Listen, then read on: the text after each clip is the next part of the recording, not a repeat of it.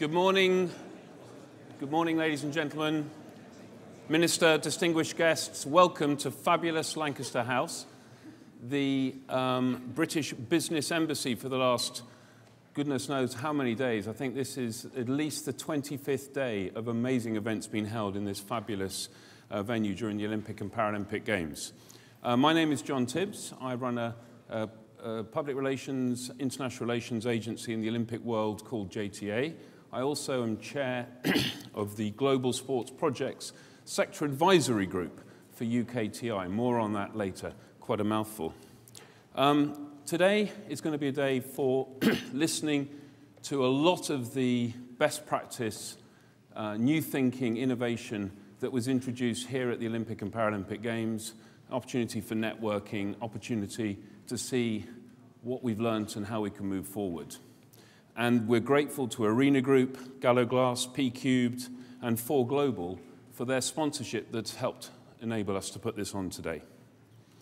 There are also a few bit of housekeeping things that I've been asked to remind you of. There are some forms in your packs which we would like you to have a look at some stage, preferably not during the speeches, that we would like you to fill in and return afterwards. This really does help UKTI and organisers always improve the product moving forward.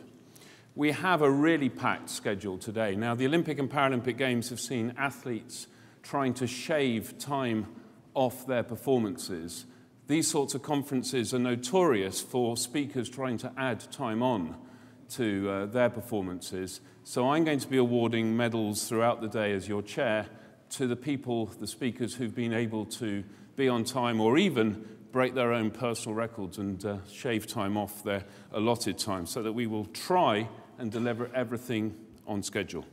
It gives me enormous pleasure now to introduce our keynote speaker, Hugh Robertson MP, who was originally an Army officer from 1985 to 1995 and saw active service in Northern Ireland, Gulf War, and Bosnia during the siege of Sarajevo. He then joined the investment arm of Schroders before becoming elected to Parliament in 2001, where he was the Shadow Minister for Sport and the Olympics from 2005.